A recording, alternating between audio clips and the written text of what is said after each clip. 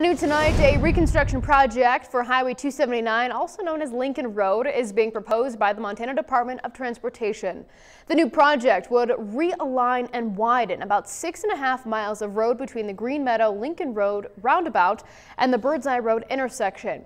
The purpose of the project will be to reconstruct the roadway to accommodate future traffic and improve roadway safety. The project is tentatively scheduled for construction in 2022. For more information about the project and how to submit your feedback, visit us online at our website, ktvh.com.